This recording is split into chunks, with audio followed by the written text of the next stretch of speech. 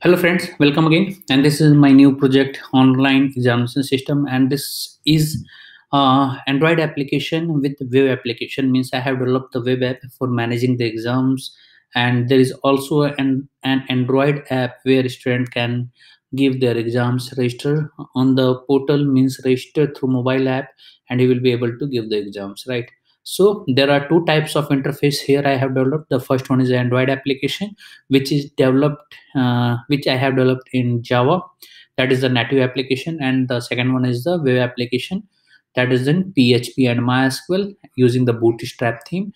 Also, the API we have used, API we are using for rendering data from the database on the Android application on the Android phone. So the API we have developed in PHP and MySQL, right? So let's start with the functionality go through. Normally I have already explained you about the technology stack, right? Android application we have developed in native Android, and the web application I have developed in PHP and MySQL, right? And API also in the PHP and MySQL, right? The version for the PHP I'm using is a PHP version 7, and MySQL version is 5.6, and I am running this project on Jamf server. If you have Jamf server, then you can easily set up your server, the web application project on that server, and you can run the Android application using the IP, right? So let's start with the functionality go through, right? So I am explaining you about the Android application first, right? So this is the Android Studio I have used for developing this project. You can see this is all of the Android Studio files, right? You can see this is the native Android app, right? So if you have the code, then you can import this project, the Android application, in the Android Studio, and you can import the project, man. You can place your web app into the Jamf, right? And after deploying the PHP and MySQL web application on the Jamf, you can get your IP using the IP config, right? And you can configure the IP here inside the utilities, the e-constant here, right? And that API will be connected with your mobile app, right? So for running this project, uh, first import the Android application in the Android Studio and run it, right? So once you run it, you will get this. So I'm using emulator, right? You can see it's loading. So you can see this is the splash form, and this is a animated splash form I'm using, the logo, and this is the online examination system where a student can log in.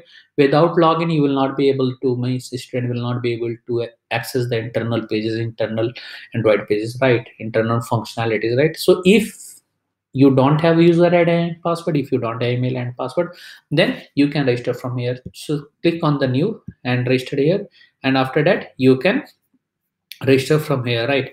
Once you register, then after registration, you can use your email ID and password for login, right? You can upload your photo here also. Just click on the plus button, and after that you can take the photo, right? Okay, now I am going to log in. So for login, I'm clicking the back button. So the user ID is student and the password is test. Login.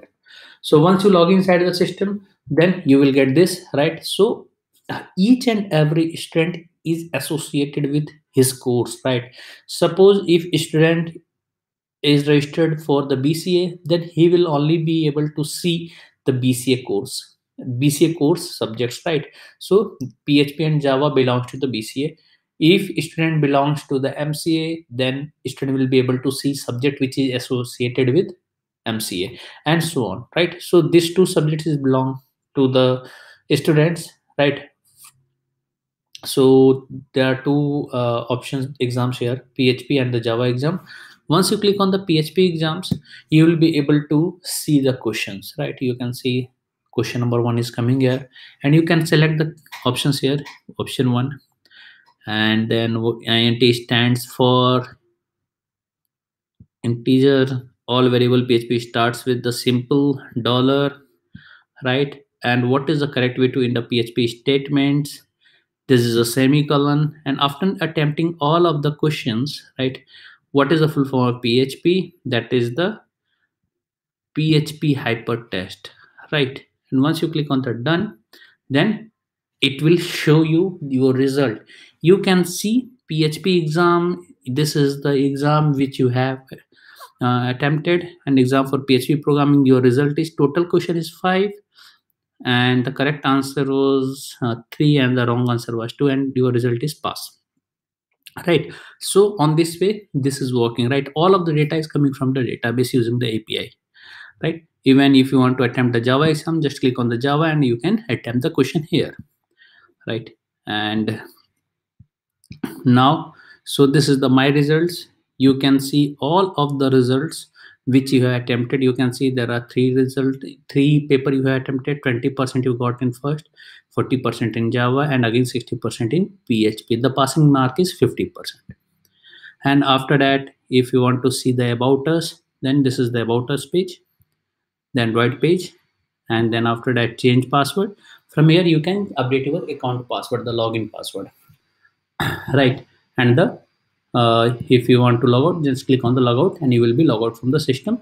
So this is the Android application, and this is a student based Android application, means student can use it only, right? So now comes on the web application what we have developed, right? So this is a web application, and I'm running this project on the Jan, as I told you earlier, right? So the user ID is teacher and password is test. So the user ID is admin and password is test. Once you log inside the system, then you will get this one, right? So this is the add class, add exam, class report, exam report, student report, right? So this is all report you have, right? This is all of the functionalities you can perform. So let me go through one by one. So this is the add class. From here you can add the classes, any classes you can add. You can BCA, MCA, BTech, MTech, and you can add any number of classes, right? Add exam. Here you need to enter the quiz title, means what is the quiz title, select class, what class that is exam belongs to, the description of the exams. Once you, so let me enter. So this is the suppose C# ASP or Android development,